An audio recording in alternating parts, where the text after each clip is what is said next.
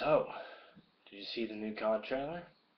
Well, we got Kevin Spacey, we got exoskeletons, we got Advanced Warfare?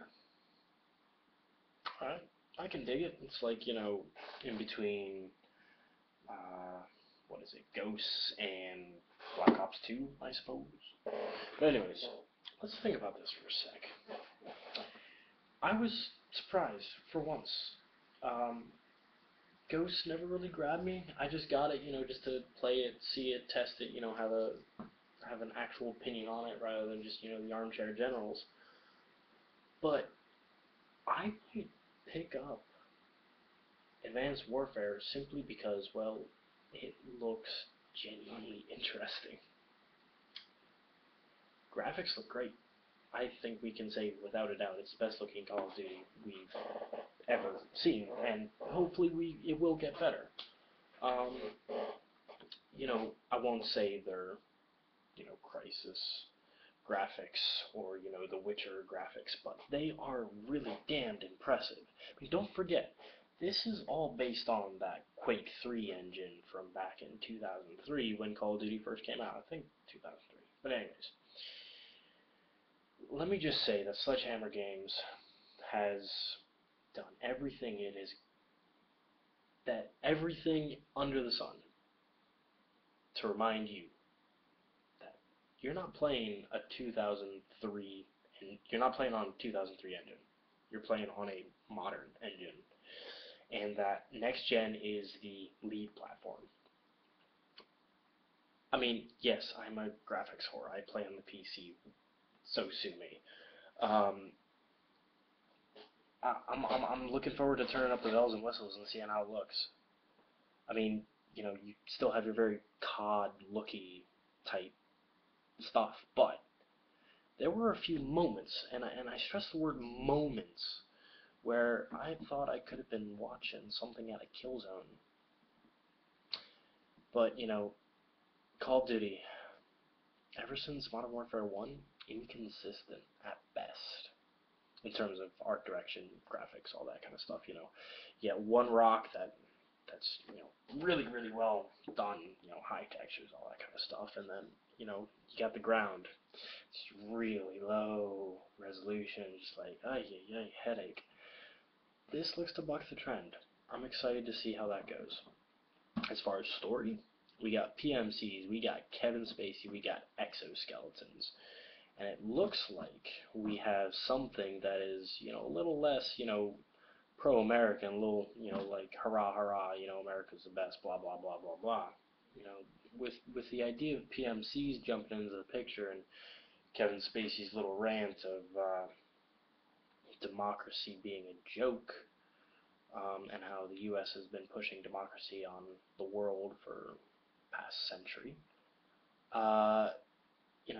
it's something to think about.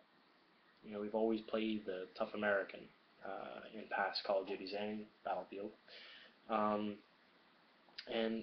this is definitely a bit of a departure.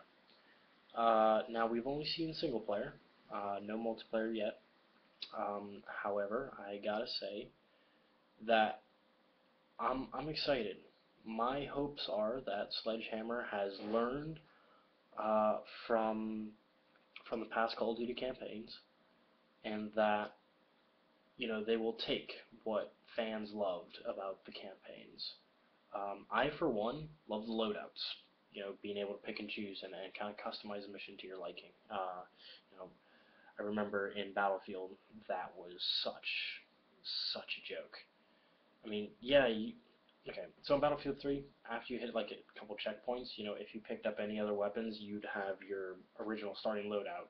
Like, the hell? And same thing with Battlefield 4, yeah, you had those crates lying around, but just didn't feel you.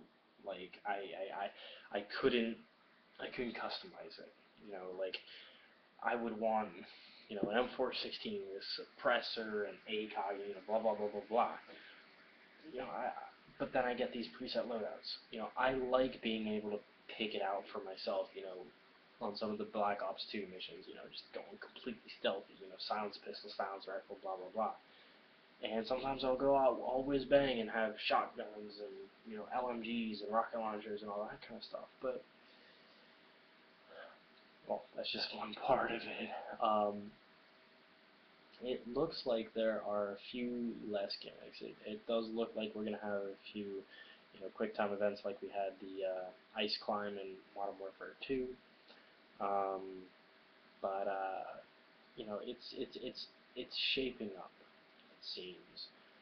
It doesn't look like your typical Call of Duty. I know we're all sick of the same thing over and over and over again, but I think they're slowly but surely starting to buck the trend. I mean, Black Ops 2 probably had the best since Modern Warfare 1, the best campaign, because of the aforementioned parts, the loadout. Oh, and the side objectives. The idea that with these side objectives you could affect the outcome, affect who's in what, and who does what to who. I like that. I mean, it's not going into like RPG territory where you have 30 different endings, but you know, it does have enough of an impact to be like, oh hey, I might want to play through this again, do things a little differently, and see what happens. Um, for the past two CODs, I have just picked them up. Ghosts and Modern Warfare 3. I like Black Ops 2 and Black Ops 1. Those were fantastic. But for Modern Warfare 3 and for Ghosts, I just picked them up because I just wanted to see how they played. Campaigns were decent. Um, Multiplayer in Modern Warfare 3 was probably the last good one of that series, and then Ghosts, well, it was Ghosts. But it looks like Sledgehammer Games is definitely taking this 3-year development cycle seriously. I'm very excited just on this trailer alone, and that surprises me. So, give me your thoughts. Comment down below. Let me know what you think about the new trailer. And I have a link to the trailer in the description. Let me know what you think. If you have anything that you noticed about it, or if you have any concerns about it, you know, maybe we could have a nice little friendly chat. I'll bring the hot cocoa. Alright, well, I hope you all have a good day. It is 3 in the morning here. Why am I up? I don't know yet.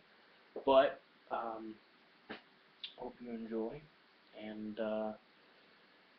let's keep an eye out for this Call of Duty Advanced Warfare. Hoodlemeister, signing out.